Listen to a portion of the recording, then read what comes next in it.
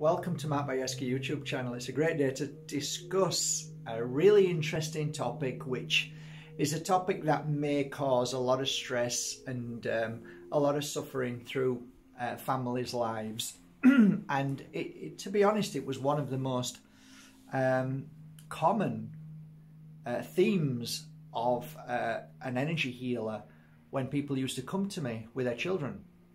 What are we talking about today? We're talking about children who are sensitive and who actually hear things that other people don't. Children that see things that adults and other people don't.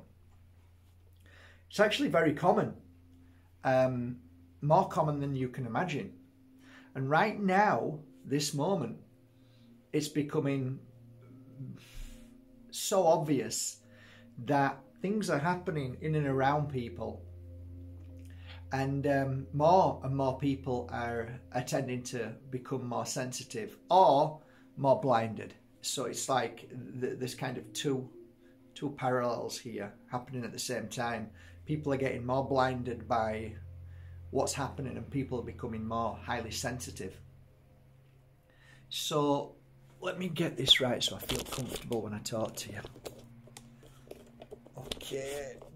Right, then let's have a chat about this.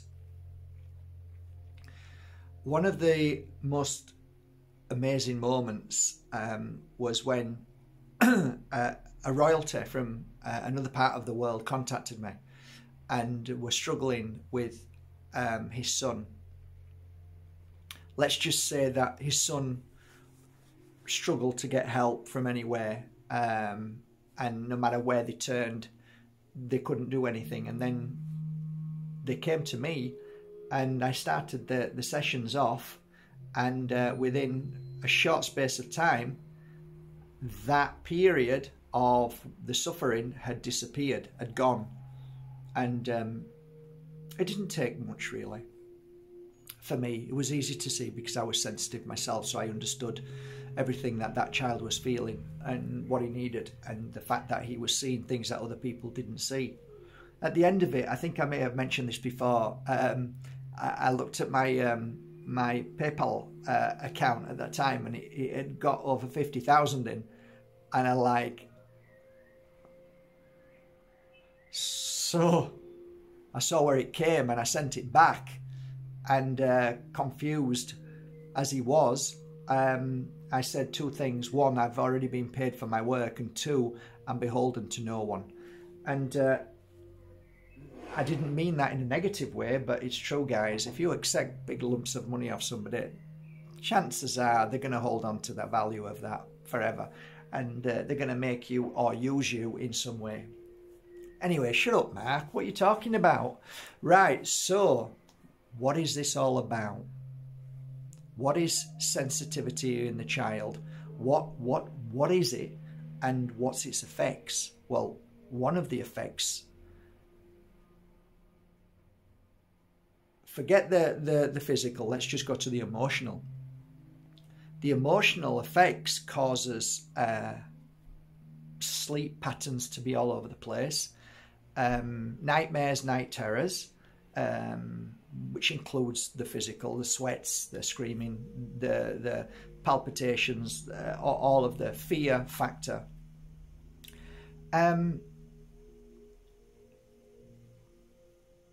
Heightening your energy, heightening your, believe it or not, there is something in this. Sometimes when you're sensitive and you're going through a stress kind of energy because of what you don't understand. I'm getting a bit deep here. I don't want to get too deep because then you'll not get it. Or maybe you will. Or maybe you will. How dare I say that?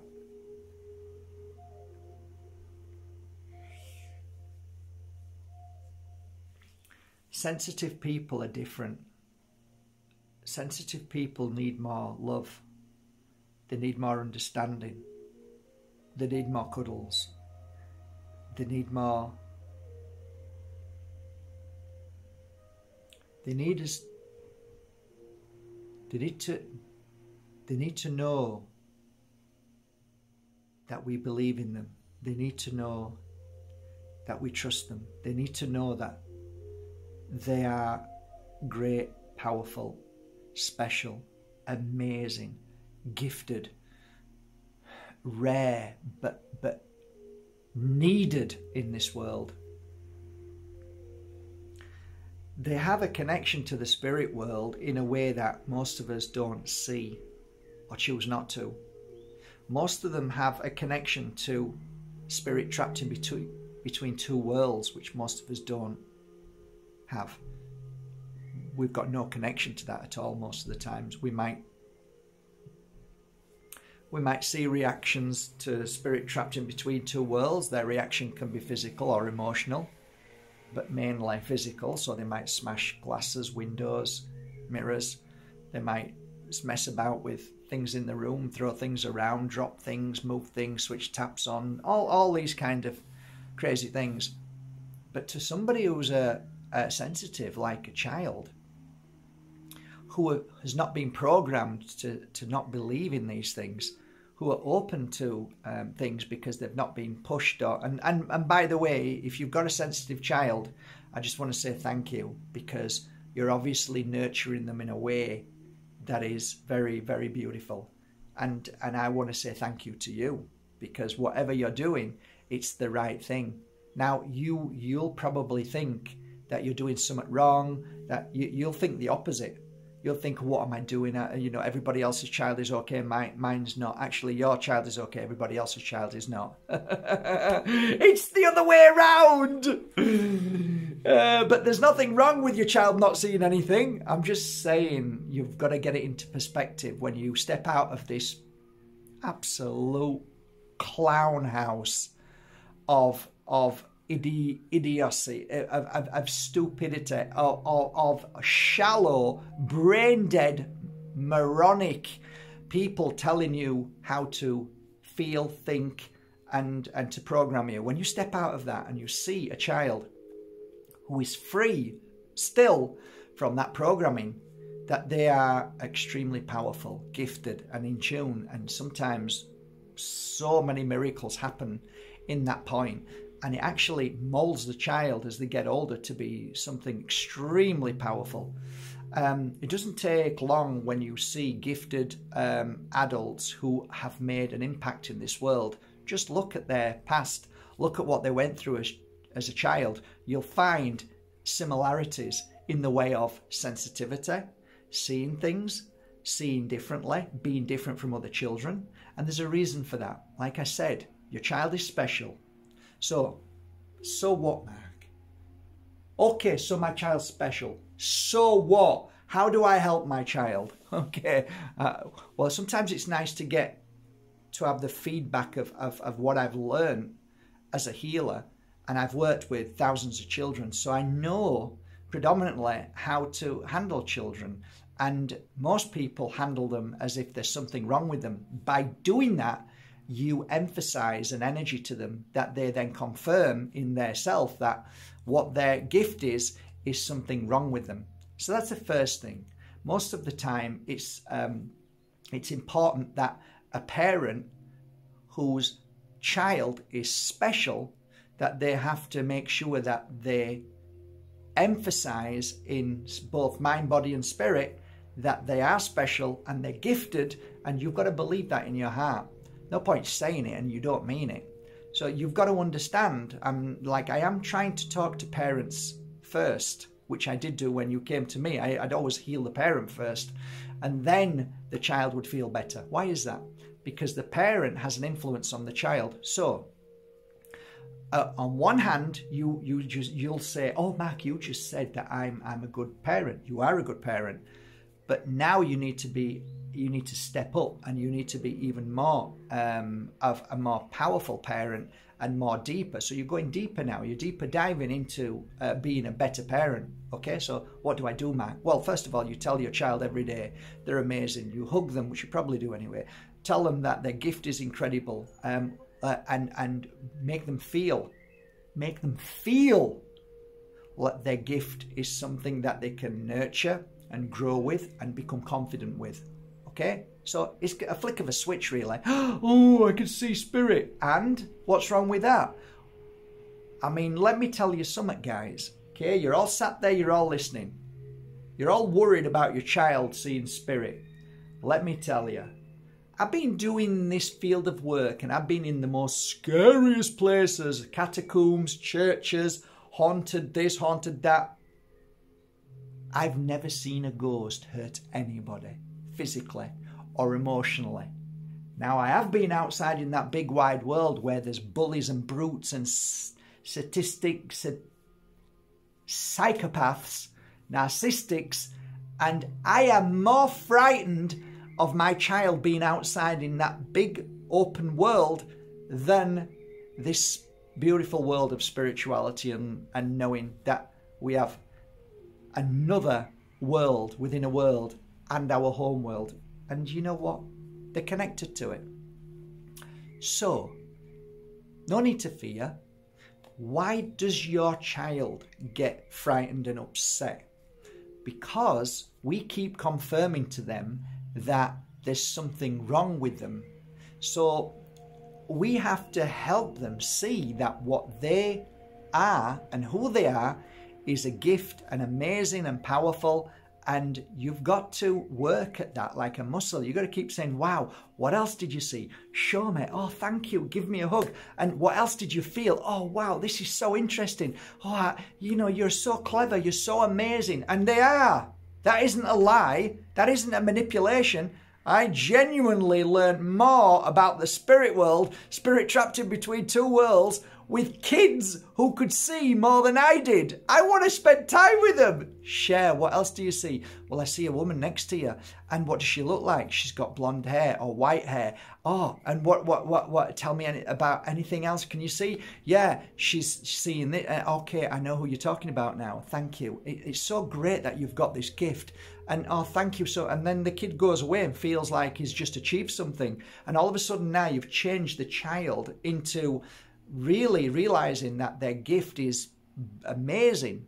Well, no religion would ever do that, because religion made sure that it stopped the gift of a child seeing to making them feel as if they were sinners. So they got rid of that energy. So the only person who can see and have a connect line to the spirit world is the Pope. You see what I mean? So it's all about suppressing your child. And we, without realizing, do the same.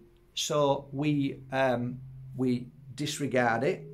We don't talk about it. We just say, oh, don't worry. And we get worried about it and fear it. And we don't know what to do because nobody's going to help you unless you meet a healer who gets pretty excited.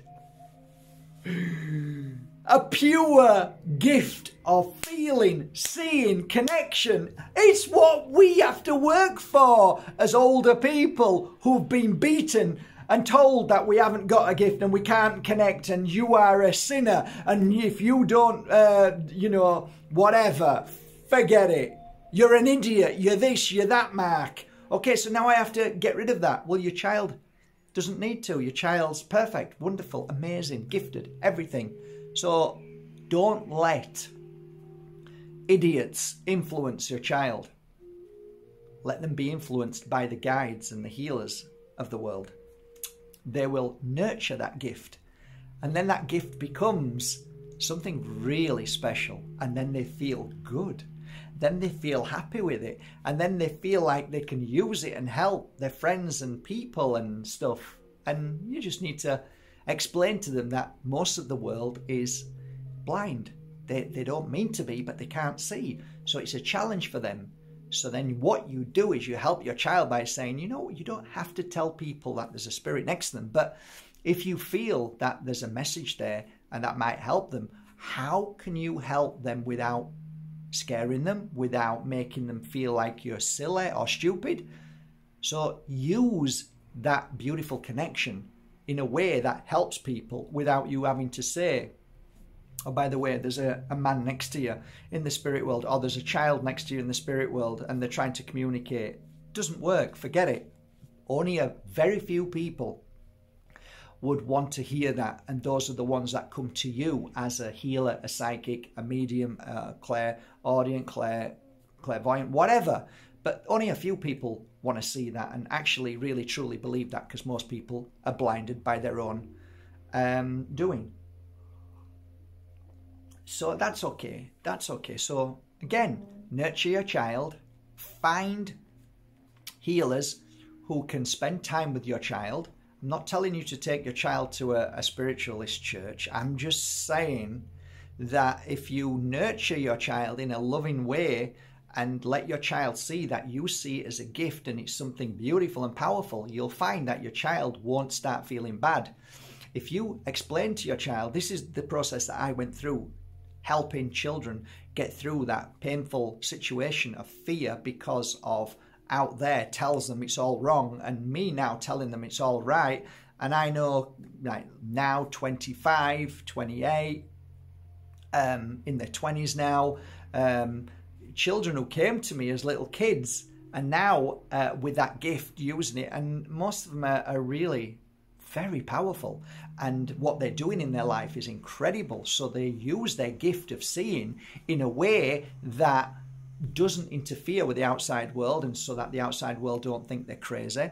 And you don't have to tell people these things, you just use them in an amazing way to create whatever you create. Did I ever tell you that most of the people that I met who were, let's say, very famous, who did lots of work around the world, who became really very popular, they never ever talked about their true gift? But to the front, when they work with corporations and big companies, you would perceive them as somebody who is a very clever man. But actually, when you sit with them, you start to find out that they're really clairaudient, clairvoyant, they're mediums, they're in tune with spirit. And it's true, but they would never tell that world out there that. So they wear suits and they talk to, you know, corporations and give them information, and people think, wow, this information is amazing, it's brilliant, it's working. And where do you get it from? I got one guy, right? I got so many stories about kids that grew up, and they tell me this because they know, because it's my work, so they know, hey Mark, you know what I know, right? And I say, yeah, I know, I can feel who you are. You're not really the guy in the suit who's gone to Harvard and studied and now come up. You actually tune into your psychic and your gift of spiritual awareness, right? Yeah, but don't tell anybody. It's true. It's true. So your kid's going to grow up one day to be probably extremely successful in life because of this gift. So if this doesn't help you in any way, make you change the way you are for your child to nurture their gift, then I don't know what else to say. But I'm going to tell you something now, right? This used to make me chuckle. There is one guy, right? Oh, should I say it? I have to be careful. No, I'm not going to say it. I'm not going to say it. I don't want to get anybody into trouble. All I can tell you is that I have clients over the years that the world believes that they are super brainy and intelligent, and people come to them from and pour money at them, right?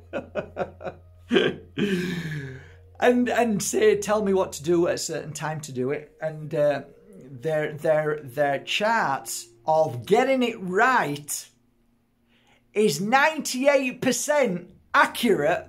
And I know when I'm giving them readings and healings that it's because they're being intuitive, and it's all intuitive, but they could never tell that on a big website, which is a huge corporation that's making millions. The guy's a psychic, and you don't even know. You think he's sat there on a computer with graphs, you idiot. So I got some funny stories, because I can tell you this, that most people don't say what I say, Most people who are successful will never say that it's their intuitive energy. It's their gut. They will never tell you that, because the world does not want to hear that. The world wants to hear it's, I went to Harvard. I studied. I've got 3 degrees. Well, I've got 3 degrees on LP, on vinyl. Anyway, your child, diverting Mr. Bierski. This lady and gentleman sat here wanting to hear about the child, and you're talking about something else. Just get back to what you're meant to be talking about. Sorry. Certain things you can do to help your child as well is crystals. Crystals emit a great energy. Blue calcite is a great crystal at the moment for kids. It brings, and let them hold it often. Okay, there's also 3 beautiful oils that work really well for kids, and that is frankincense, Palo Santo, and sage. If you mix them 3 together, rub them on your child, forehead, back of the neck, heart, always good to rub on the heart, and their stomach. That and sometimes the back as well, if they're going through like a fearful, rub on their back, lower back. Now, I have this oil and it's called sacred oil. But, sorry, I got hiccups. You can go out and get it from any natural oil store, okay? Frankincense, sage, and Palo Santo. Them 3 together, mix them, and you'll find that your child will feel better. 3 times a day, for 1 month, and you'll see that your child will get stronger and stronger, and you won't need to use that oil as often at all. 3 times a day, if possible, twice a day, once in the morning, waking up, middle of the day, and definitely at night. Okay, so certain things you can use in the room. Dream catchers as well, they work really well. I have mine with crystals on, which I've worked with. They're great. I think I've nearly run out of most of them anyway. What else? Cleansing the room is vital. The bedroom, vital, but the house, vital. Cleansing your child with sage smoke, vital through this period of sensitivity. All that does is clear away fear. The sensitivity is fear, basically. You see, if your child realizes that what their gift is a gift, they're no longer sensitive, but they become warriors and strong.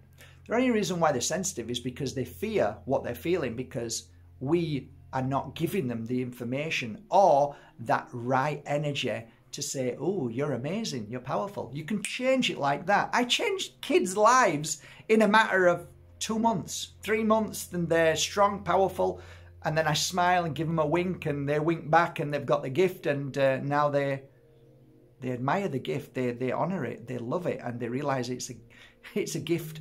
The gift is a gift. It's a gift. It's brilliant. I want it. Give it me. Tell me how to do it. What have I forgot? What have I forgot? I have to work so hard to connect to spirit. So hard. These kids have just got it like that.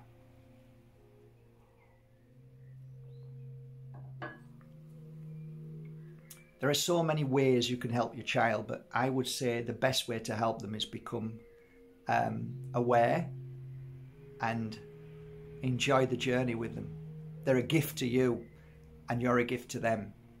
So never doubt, never fear, and sit down, and whenever your child is feeling sensitive, give them courage by a cuddle and say, you're amazing, you're gifted, what you see is beautiful. If there is times where they feel a little bit kind of like not knowing what to do, talk to them, see what they say. And then find a healer and listen to healers, because they have great advice, because you can't just say to your child, this is the answer, because anything can happen through the day and the night. Because as a child, when you are open to this energy, you become like an antenna. And a lot of the time, spirit, for some reason, trapped in between 2 worlds, can come into your home. It happens often. They can follow you. And sometimes spirit from the spirit world can be around. And because we don't know what it is, we fear it. Everything that we don't know, we fear instantly. But actually, there's nothing to fear at all. Nothing. So, by cleansing your room with sage, I've got plenty of videos. Watch them. By saging the room that your child's in, cleanses the energy, and it lifts that energy up to only allow spirit with a high energy and loving and healing to come through. If you cleanse the room, it clears any low vibration, any spirit trapped in between two worlds, and any negative energy that may be in this universe. So saging's a great thing to do. You might ask me how many times. Depends how your child's feeling. Because you might think, oh, my child's fine, so I don't really need to sage. Exactly. Oh, my child's not feeling too good today. I think I'm going to sage. And at the same time, I'm going to sage my child. Yes, yes, yes. Sage your child. It's amazing because it strengthens them in so many ways. It's incredible. The other thing I could talk like this all day. I wrote maybe 300 pages already on this subject. I wanted to write a book about it, but I'm not there yet because so many things are happening. But there's certain things you can do to strengthen your child and their seeing abilities and their gift by doing like little questionnaires, games, tests, and letting them expand their gift. So you can ask them questions, you can, or you can just sit and have a loving conversation and be very interested. But you can also say, encouragement is the number one thing here. And if my child was seeing things like now, if I had a child and they were seeing things, wow, would I be encouraged in them? Would I be like saying, oh, this is great. Can and all of a sudden you're allowing your child to express themselves. And the only reason why your child normally feels bad is because they struggle to express themselves. They struggle what to do with this gift. They struggle how to. So then they go introvert, they go inwards, and they get sad and upset. They get into their own world. They feel sad. They feel lonely. They feel, like there's something wrong with them. So you've got to break that mold. You've got to break that pattern. You've got to, celebrate the gift of his child of seeing and feeling. I think that's it, guys. I think that, this is a good opener for you to now start to look towards what to do. Start thinking for yourself. Start feeling for yourself. You know what? I might go out to a crystal shop with my child and let them walk around and then talk to the owner of the crystal shop saying my child started to see things and feel things, and the owner might say, oh wow, that's amazing, and then the child over here is thinking, wow, somebody's saying this is a gift, and you're confirming it all the time with them. Good idea, Mark, great idea, thanks for that. Anything else? Yeah, maybe you might go to a bookstore and look for a book with your child and say, I see ghosts, I see I have a gift, and let them read that book or read it to them, right? So you're confirming that there are people just like your child out there. If your child's watching this now and you're watching me now, I don't know what your name is because I'm not that good a psychic. But let me tell you something. You are the most special child in our world, and you are going to change this world. And you are here for a reason. You are beautiful. You are powerful.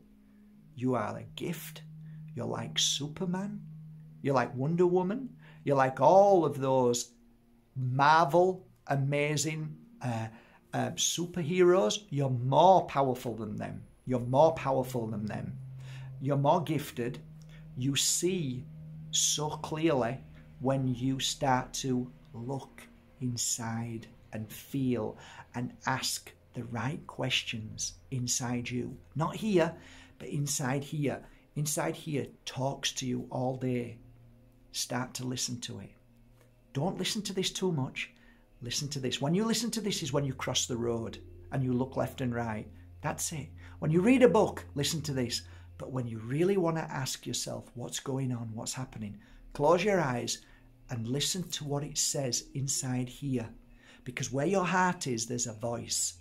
And if you listen hard enough, you'll hear that voice. And that voice will help you from today with all what you see around you. and all that you feel that nobody else can. And I'm jealous and I want what you've got. So does everybody else. But they won't admit it. So you are a gift in this world. You're amazing. You're powerful. And share with us. Tell us. Tell your mum. Tell your dad what you see. And then they'll tell me, and then I'll tell everybody else. And start to draw what you see. Start to write down what you see, what nobody else sees. And write a little book. Do that for me. And send the book to me. Have a beautiful day. Beautiful, gifted children. Your sensitivity is a gift. And I am so jealous. I want to be sensitive like you. Have a great day, everybody. Thank you, mums and dads. Take care of your gorgeous children. They need you, and they were born into your world for a reason. As your mum and dad was here for you, you were born into them. I can't even speak today. You chose to be with your mum and dad, and your mum and dad chose to be with you. So you both have to work out and figure out why you're together and how you can help each other. I think that's it. I think I'm done. But you know what I mean. Have a great day. Love you all. Shine bright. Till tomorrow. Bye for now.